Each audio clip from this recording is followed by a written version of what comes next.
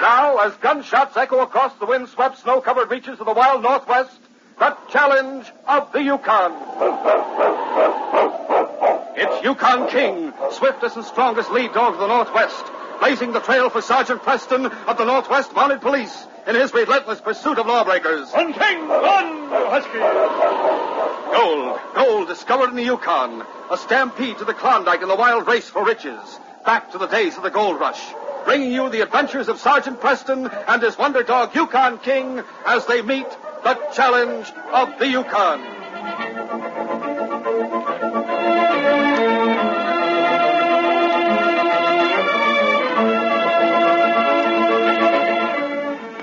The woman who was waiting in Sergeant Preston's office was beautiful, with very dark hair and eyes, her teeth brilliantly white against the deep red of her lips. She wore a sable coat and hat. There was a large ruby ring on the third finger of her left hand. How do you do? You are Sergeant Preston? Yes? I've been told that you're in charge here. That's right. Inspector Conrad's gone down to White Pass. I don't imagine that he's missed it all. If you don't mind my saying so, your appearance inspires confidence, Sergeant. It's the uniform. It's extremely handsome. Thank you. You have some business? Yes. I should introduce myself. I'm Alexandra Carr. A pleasure. My brother Nicky and I have come up here to try and recover some stolen property. Yes? An emerald, Sergeant.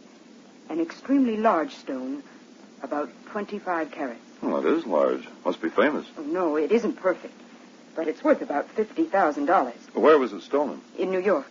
Well, what makes you think it's in Dawson? It isn't yet, but it will be. That's very interesting. Suppose you give me all the story, Miss Carr. Well, after the emerald was stolen, we reported it to the police, of course. But they couldn't seem to do anything about it at all. Checking pawn shops, for instance. How could anyone possibly pawn an emerald of that size? Nicky and I decided to find it ourselves. An ambitious undertaking. We used our brains and an old axiom. Set a thief to catch a thief. It's been known to work. Well, it did. I suppose it was a little dangerous, but we managed to contact some important people in the underworld. And we finally found a man who had the information we wanted. It cost us $5,000. Did you pass the information on to the police? No. Why not? Because the man who stole the emerald had already left the country. It was in San Francisco that we found out who he was, and we were told that he'd taken a ship for the Yukon. There was no need of your coming up here. You could have had the police in San Francisco contact us, and we'd have done our best to arrest the man. Yes, we thought of that. I think we were afraid to try it. Why? This thief had friends as well as enemies in San Francisco. We were afraid they might try to do something to us. And communications are so bad between here and the States. Nicky and I had nothing else to do.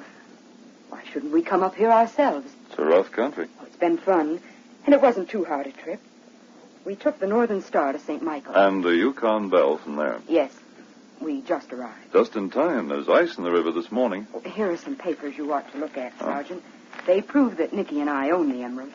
And here is a description of the man who stole it.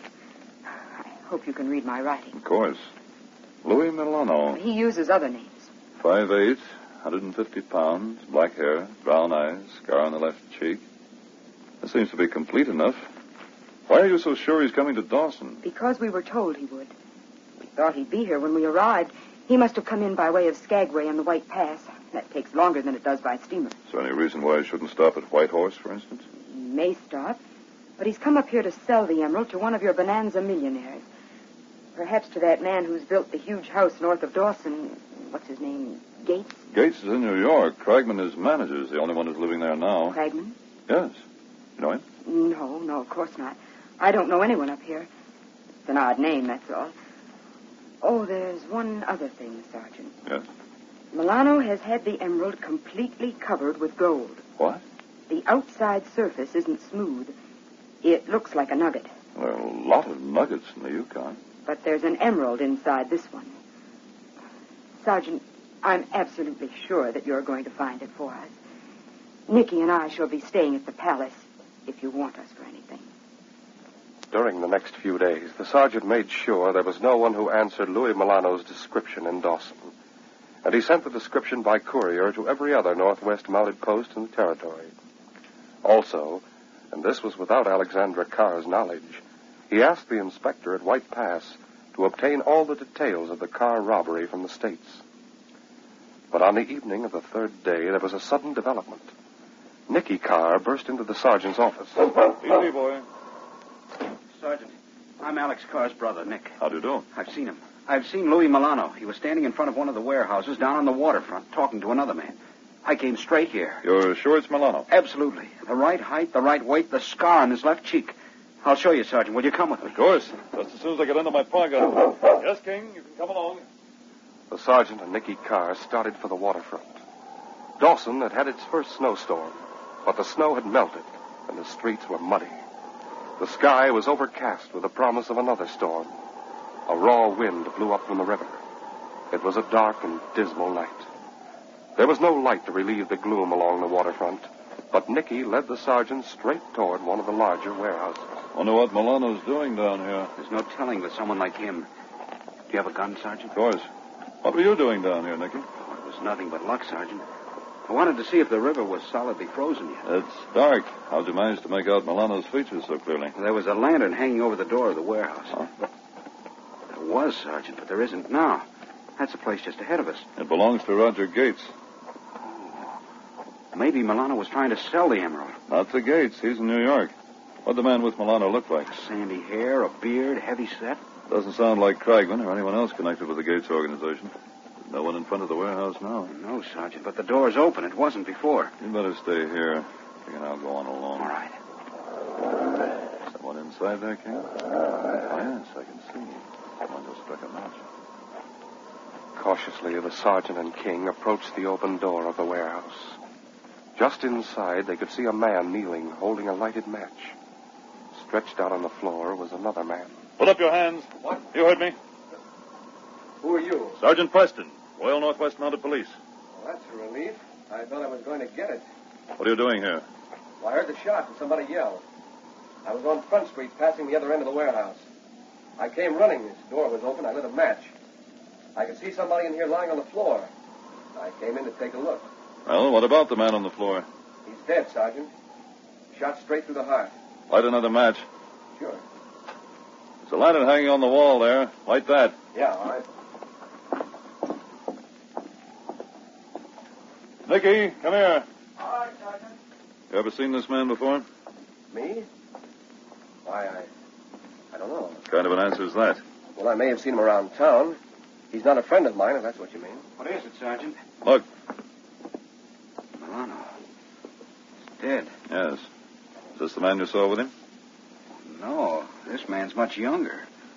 Did he shoot him? No, I didn't have anything to do with it. What's your name? Joel Turner. What about... You know, Sergeant, have you searched the body? Not yet. I will right now. Papers. Lawrence Miller. That's another one of the names that Milano used. And money. Nothing else on him. No Nugget? No. Can you find out where he was staying, where he left his things? I'll do that, Nicky, in the course of my investigation. But my first interest is trying to find out who killed this man. Murder happens to take preference over robbery. Well, I didn't mean it. Of course, I know. Can I go now? Not till after your story's checked. Did you see anyone when you came around the corner of the warehouse? Yes, I did. Not clearly, though. A man? Yeah.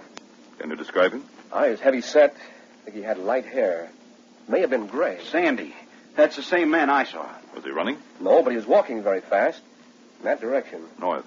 Is it? Yeah, that's right. Nicky, would you know him if you saw him again? Of course I would. He shot Milano, Sergeant. I'm sure of it.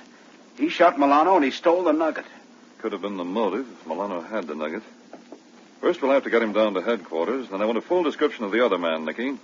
We'll check every building in Dawson and every trail leading out of town before the night's over. Do I have to? You're coming to headquarters with us, Turner. Okay. Let's find something in here to make a stretcher. The dead Louis Milano was taken to headquarters. There, the sergeant grilled Joel Turner. He was able to account for all of his movements that evening, and finally, satisfied that he had no part in the murder, the sergeant released him, but warned him that he would be called as a witness. The search for the man with the sandy hair began, and every available member of the force was assigned to it. A few suspects, answering Nicky's general description, were brought in, but they were able to prove they were nowhere near the scene of the crime and were allowed to go free. Then a prospector showed up at headquarters. May I see the dead man, Sergeant? Do you think you know him? From the talk that's going around, maybe I do. He's in here. Under the blanket? Yes.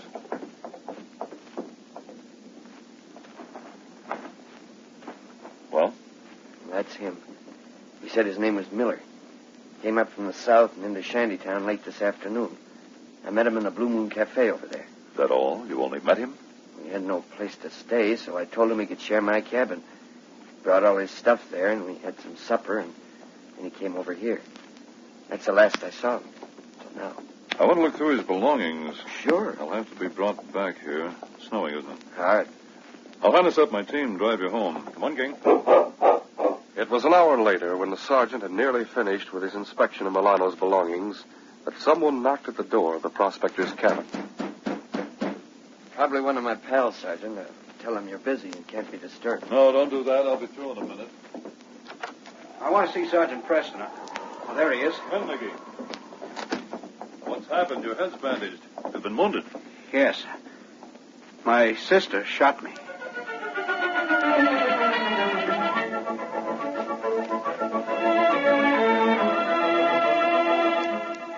We'll continue our story in just a moment.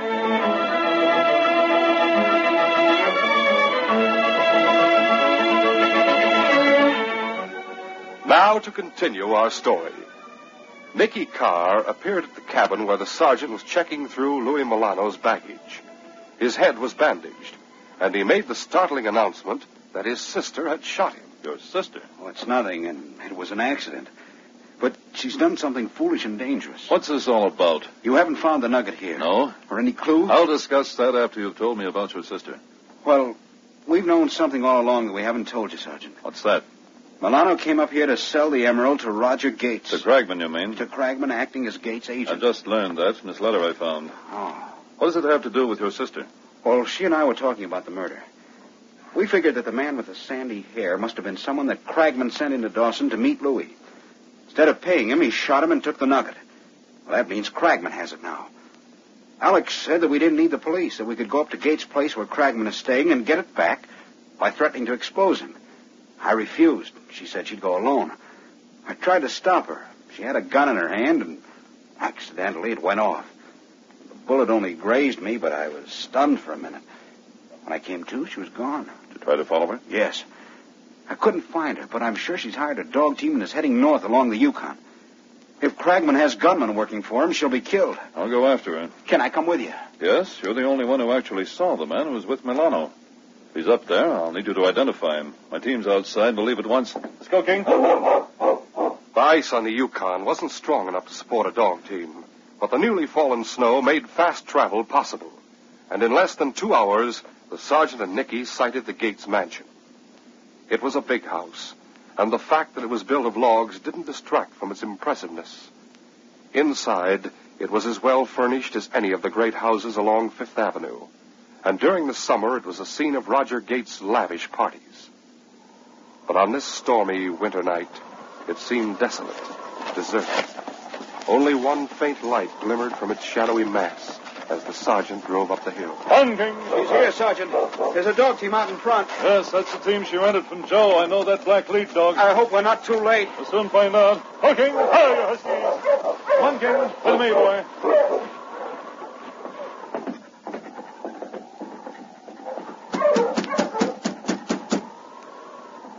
There's nobody in this front room with the lamp's lit. Someone coming. I can hear footsteps. Yes?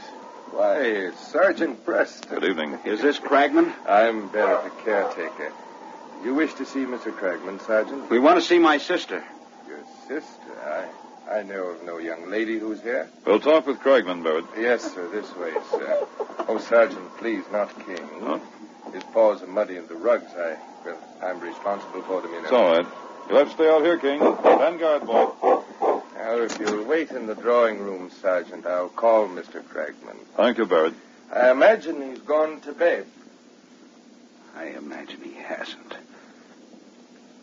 Will you look at this room?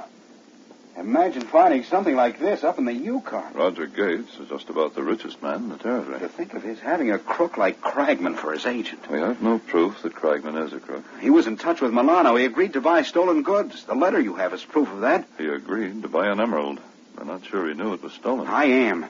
He's too well known in the San Francisco underworld not to be a crook. Sergeant Preston. Hello, Cragman. So, Barrett didn't have to waken you. Well, I've been working in my office, the next room. But I confess that I was about to go to bed. What brings you here so late? On your way to Dawson? We've just come from there.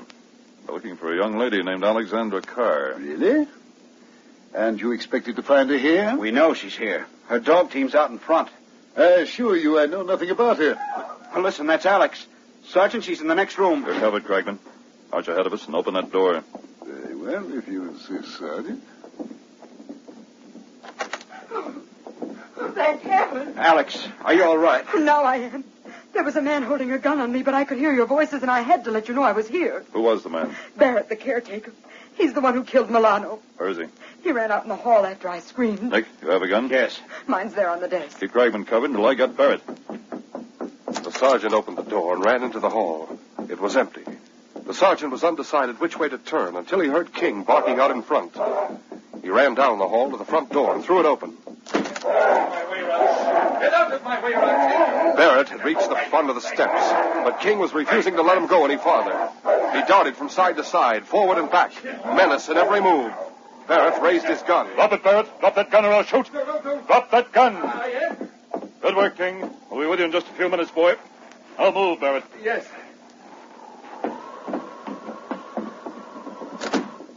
Back to Cragman's office. It wasn't my fault. He made me. You're talking about Milano's murder, aren't you? I didn't want to. Oh, you caught him, Sergeant. Yes, and he's practically confessed to killing Milano. I don't understand. His hair isn't sandy, it's gray. I think you saw him with the light of a red lantern.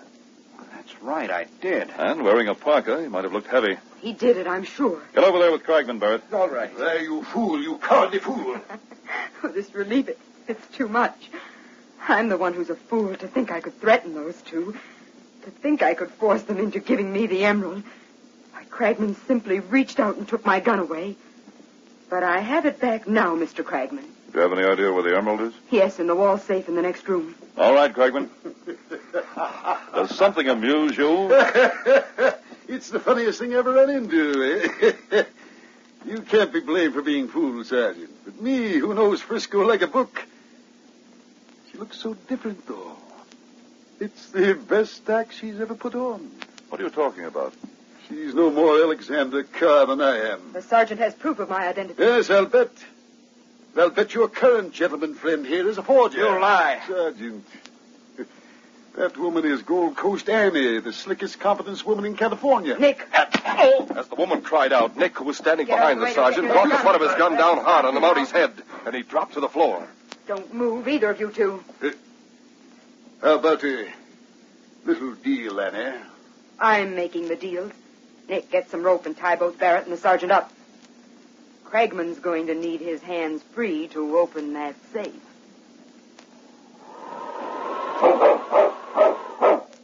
At the very moment when Nick's gun came down on the sergeant's head, King leaped to his feet. Perhaps he heard his master's voice. He hurled himself at the front door of the house. He realized at once there was no way he could force it open, and he ran down from the porch and started to circle the house. There were no windows open at the side, and he continued on to the back and ran up the steps of the back porch. One of the windows off it was slightly open. King was able to stick his head inside. He tensed the muscles of his neck and pushed upward. The window opened a few more inches. That was enough. King wiggled through. The room he found himself in was a large pantry. There was a man lying on the floor, bound and gagged. King ran past him to the door. It was closed.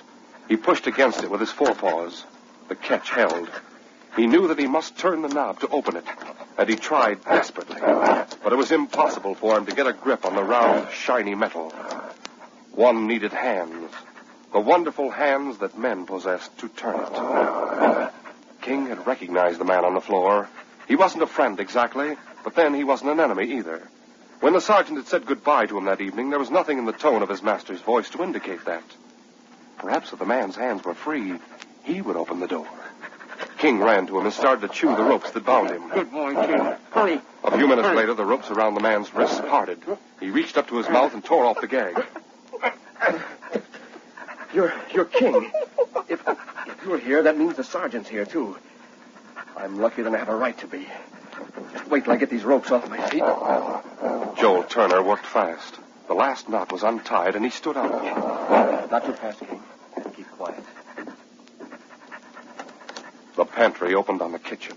King ran across the room to the door that led to the center hall. Oh, wait a minute, King. I'm going to get a knife. Better than no weapon at all. Yeah, here, this will do. You seem mighty anxious. I hope you know where the sergeant is. All right, I'll open the door. Lead me to the sergeant. Turner opened the door, and King ran down the hall to the door of Cragman's office. He scratched on it. Are you sure he's in here? I can hear voices in the front room. All right, I'll take your word for it. King ran to his master. The sergeant had recovered consciousness, but he was lying on the floor, bound hand and foot. Barrett lay beside him, also bound. Hello, King. Turner. That's right. Do you work for Cragman, too? No, I can explain everything. Well, don't bother. Just keep your voice down and cut these ropes. Right. How did you get free? You shut up, Barrett, or I'll use this knife on you. No. I was a fool, Sergeant. Barrett's the man who killed Milano. I know that now. I recognized him as he was running away. I can tell you because I wanted to capture him myself. Here you are. Thanks. There's a big reward for the return of the emerald. I'm a private detective from the States. So that's it. Just wait a second and I got some circulation back in his hands. I came here and managed to get inside the house through the back. But Cragman got the drop on me. Barrett tied me up. Did the same thing happen to you? No, Nicky Carr knocked me out. He and his so-called sister, crooks. Yeah, I knew that, too. Too bad you didn't mention it. At least I knew they weren't the real Carr brother and sister. Well, they're the ones in command of the situation now. They've got Cragman in the next room, and they're forcing him to open his safe at the point of a gun. Neither of us are armed, Sergeant. A knife isn't much use against a gun. We'll have to move fast, and King will help. Yes, boy, come on.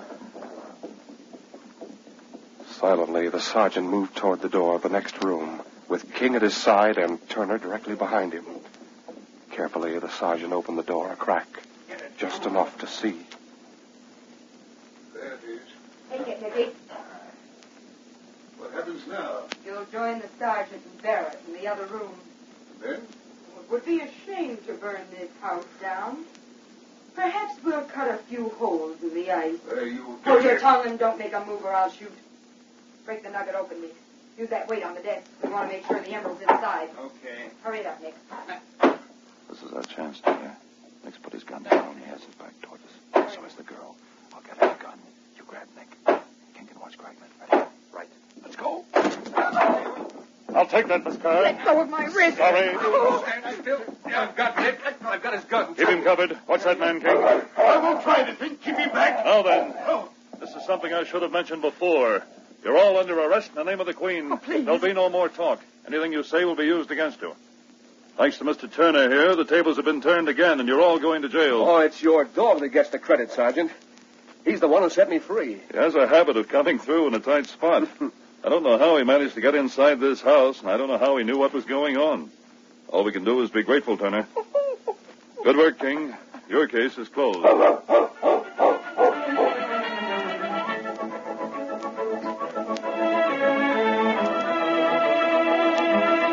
These radio dramas are created and produced by George W. Trendle, directed by Fred Flowerday, and supervised by Charles D. Livingston. The part of Sergeant Preston is played by Paul Sutton. This is J. Michael wishing you goodbye, good luck, and good health. So long.